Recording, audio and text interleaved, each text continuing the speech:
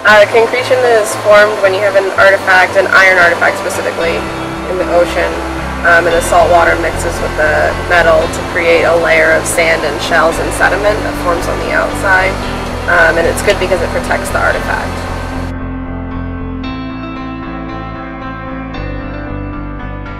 After we excavate, we bring up the artifact, we'll x-ray it, determine if it's something that we want to actively conserve. And then here, I'm removing the concretion from the artifacts. This specific one, we have a number of different materials and different objects that have washed together, and concretion is built around it, so they've all settled in next to each other.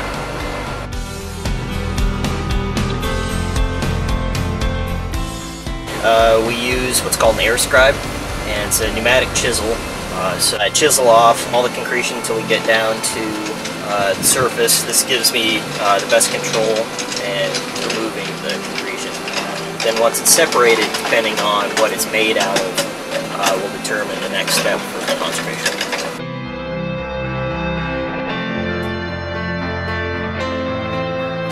Currently I'm working on what's called an andiron.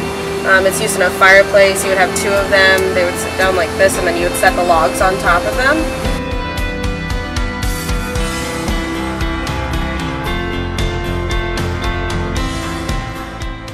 With metals, it's typically electrolytic reduction. That is, we hook it up to a negative anode and run current into the artifact. That way, when the current is flowing through it, it will leach the salt out into the electrolyte solution that it's immersed in. We can gradually get all the salt out of the metal.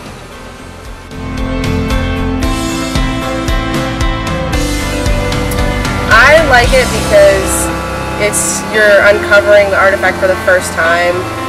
You get to see the exact way it was left in the ocean, and no one has seen it before. I get to see it, which is pretty cool. And it's also just, I don't know, it makes you feel really connected to the artifacts themselves.